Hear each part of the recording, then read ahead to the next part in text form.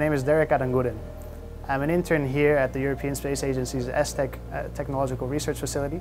I'm sitting here today in the Materials and Electrical Components Laboratory with our latest addition to the lab, which is a 3D printer capable of printing PEEK plastic. And PEEK, which is short for polyether ether ketone, is a highly temperature stable and highly strong high-performance engineering thermoplastic, which is used in various space applications for structures in which they replace some light metals. So, in our research, we've been printing with this polymer to study the materials properties and how they change as they come out of the printing process, in contrast to the properties when it's processed by standard conditions. But in addition to this, we've also been printing some small functional parts, such as, for example, the fastener that we'll be printing today.